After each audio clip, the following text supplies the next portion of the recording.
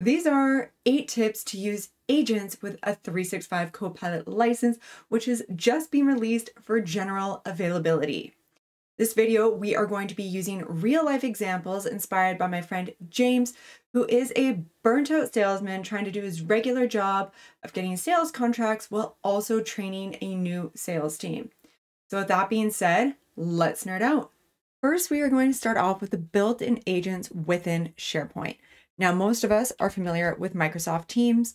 So from your Teams dashboard, go to any channel, and then under Files, we can go Open in SharePoint.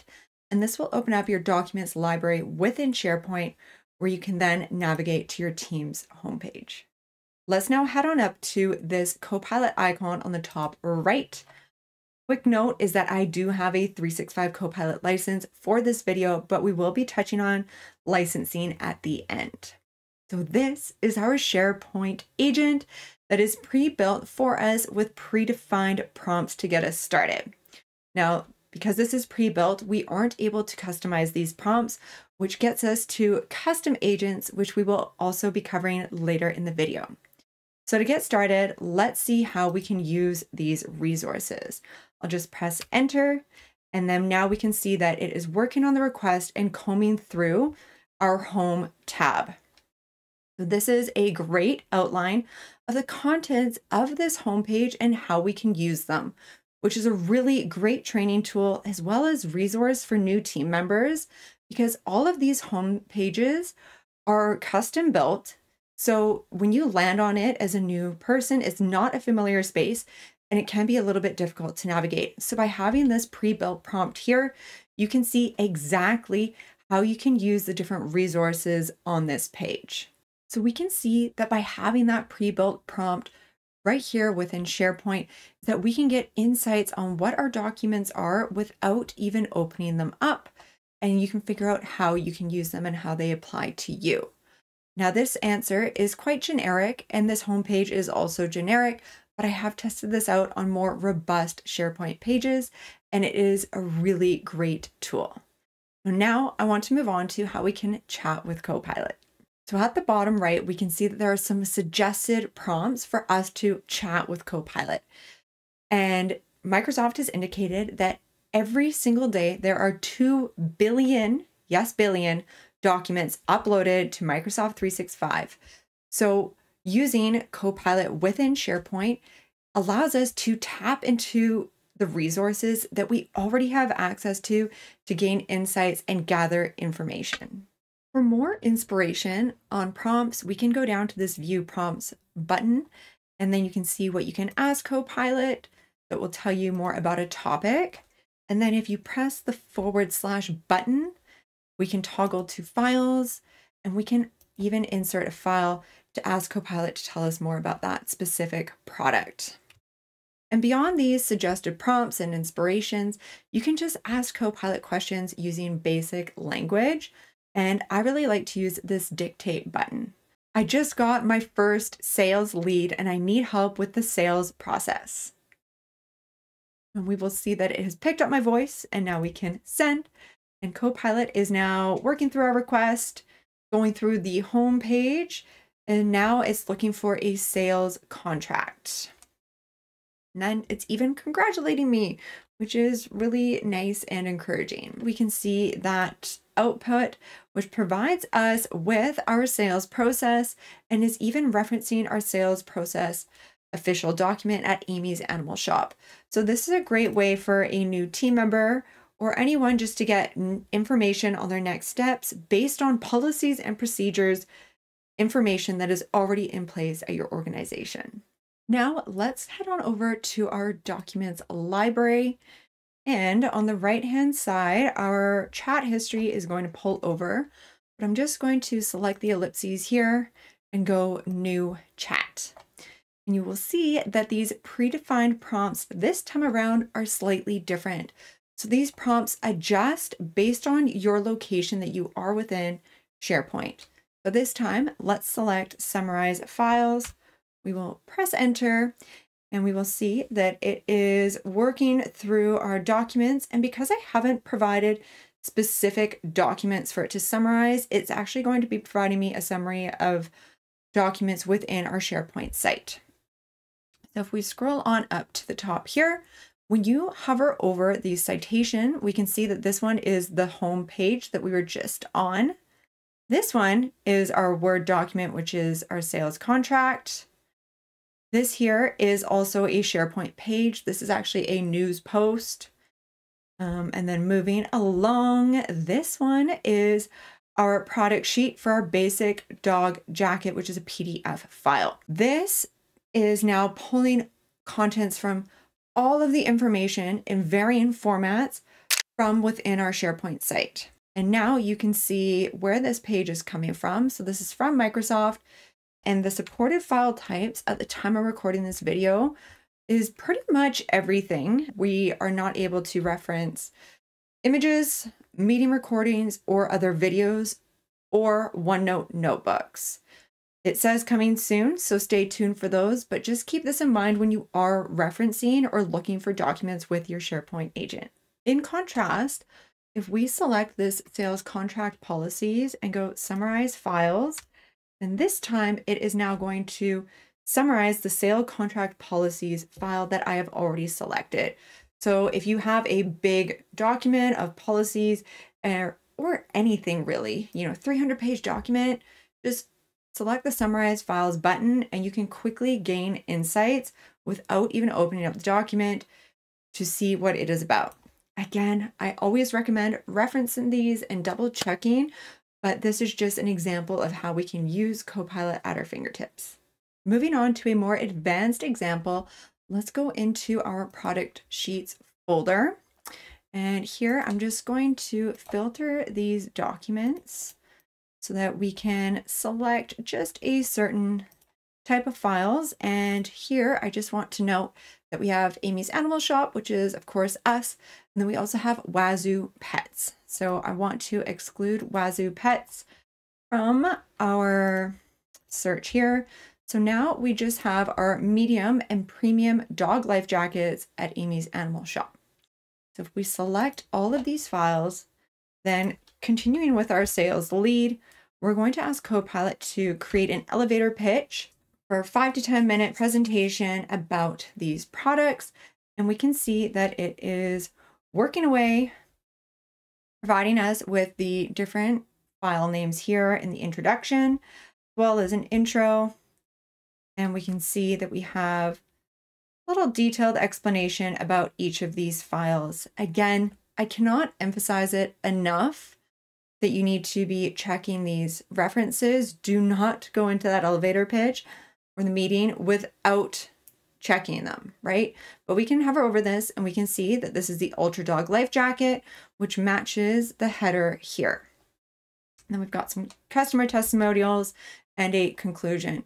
So this is a great way that we can get Copilot to help our sales team gather insights and draft us presentations for upcoming meetings about our specific products.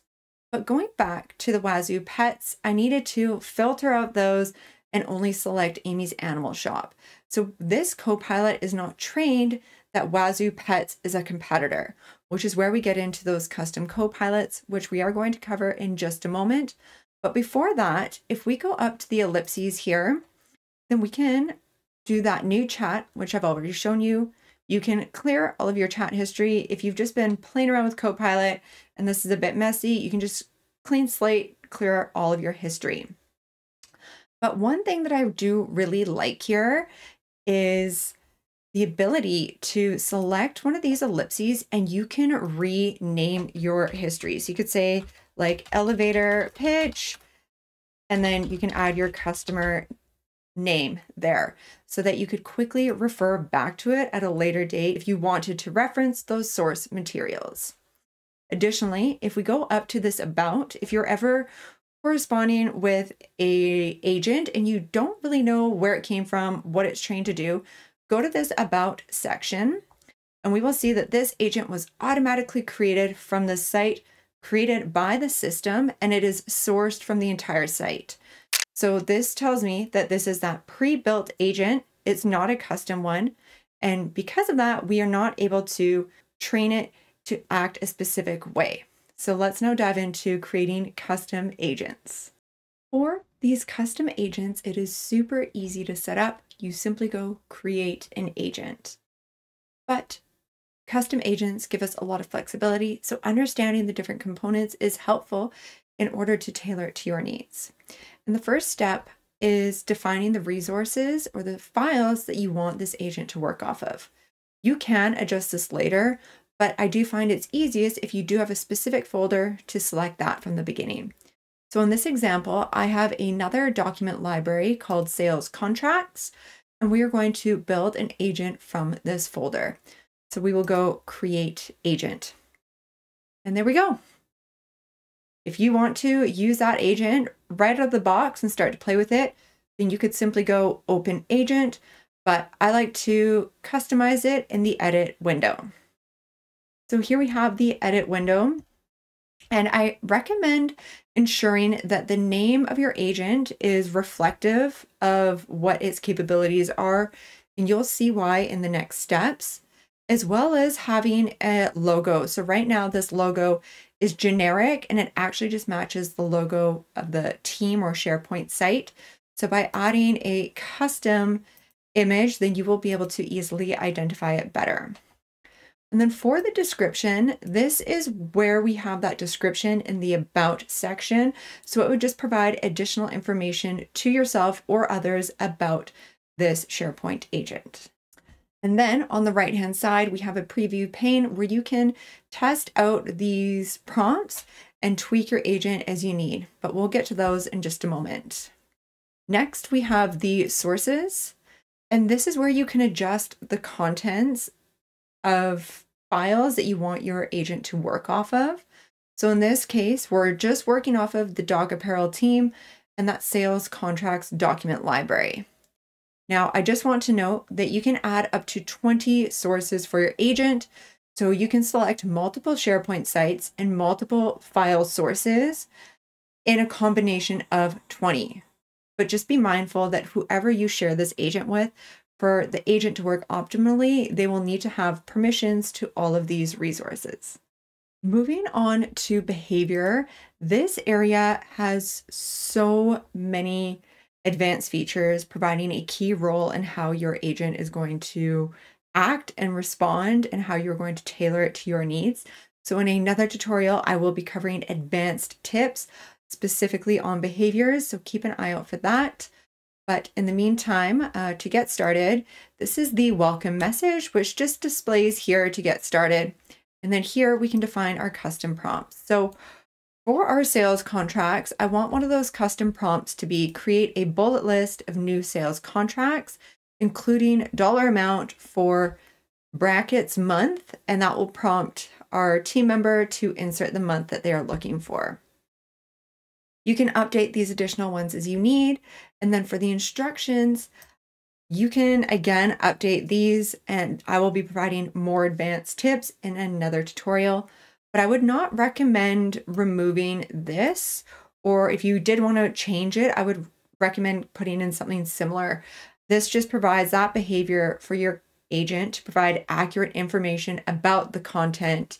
And I mean, you can adjust the formal tone. You could say casual tone, but I would definitely recommend keeping this disclaimer in there, as that's going to ensure that your agent acts just on your documents and isn't making assumptions based on generic processes. So let's go and save. And then now when we back out of here, we are going to see that our agent is creating in the right-hand side, and we can now create a bullet list. And we will just update that month. So we will say July 2025. So it's working on our requests. It's looking for sales contracts from July 2025 and wanting to include that dollar amount. So here it is referencing those files as well as the dollar amounts and the contract. So we can see that this is how we can create custom agents and tailor it to our needs. And if we just refresh the screen, then you are going to see a new file has been added here, which is our agent. And if you just click on that, then it's going to open up the agent in a full window view. I personally like to open it in the side view. And to do that, we just select the ellipses, go open, and then sidebar view. You need to edit that agent again, then you just select the ellipses and go to the edit pane. But now that our Copilot is ready, let's see how we can use it to collaborate in a team environment. So if we go to the ellipses, then we can go copy link for Teams. And this is going to copy a link that we can now paste in a group chat to add this agent. So we will just head on over to Teams. And here I have a Teams chat with Mike. So I'm just going to paste this agent in here. We are going to see a little card pop up. I'm going to send it. And then now this add to this chat button is going to appear. And at the time of recording this video, even team members that do not have a Copilot 365 license are able to collaborate with a chat. So let's pop into Mike's account and see how that looks. So here we are within Mike's Teams, and we have that chat open that I just started, and we can see the sales contract agent as well as that logo or icon. So this is why I recommend updating that icon as well as having a descriptive name for your agent. So when you are collaborating in a chat, you know exactly who you're talking with. And also when we hover over it, we have that description here, as well as some details about the agent, and then just some permissions and disclaimers from Microsoft about using these bots. So now let's see how we can actually use this agent to collaborate in our teams. We simply press the @ sign, and then we can just start to type the name of our agent, and we will see that suggestion pop up. So I'll just tab through, and then we are now going to ask it to summarize the key points about our Pause Emporium contract.